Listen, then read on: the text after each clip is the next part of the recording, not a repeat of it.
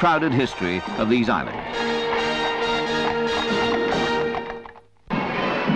Easter comes to Battersea Park in London in a blaze of sunshine and a skirl of the pipes.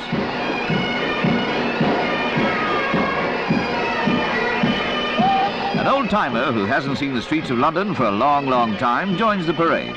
This ancient bus celebrates the 150th anniversary of the first horse-drawn omnibus service in London. They don't look built for comfort, but they did their duty. One of the old open-decker motor buses. The double-decker Route Master first showed up in 1933. This one's dressed in the old-style livery. No change in style, though, for the Scots Guards. The sunshine brings out the crowds, and they're loving it. The unusual Australian-type weather draws Rolf Harris and his didgeridoo to Battersea, but he's not interested in cameras. Thousands of blooms decorate the float from the Channel Island of Jersey.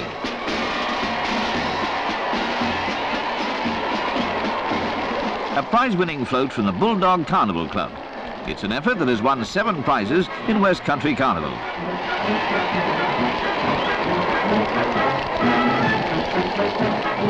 The early hand-pump fire engines have been carefully preserved by the Fire Service Preservation Group. These were the types that regularly went to blazes. Even the uniforms are genuine.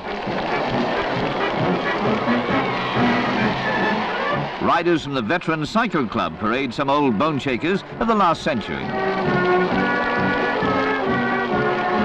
Even Austin cars of the 1920s have turned up. It's a way the members of the 750 Club have of celebrating their 40th anniversary.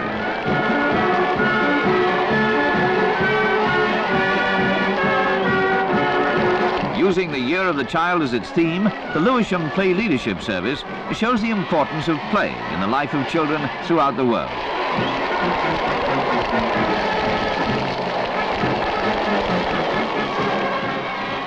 You can't keep a good Walt Disney character out of an Easter parade. Mickey himself makes a personal appearance, followed by the irrepressible Donald Duck.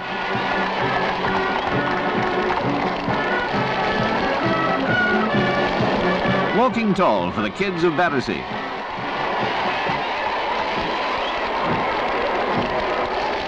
The Wick Carnival Club presents the Lone Star State, where the guns are bigger and better than anything in the world. You can expect to see pretty well anything in Battersea Park's Easter Parade, and you usually do. Careful testing of runners and equipment before the start of the World Tobogganing Championship.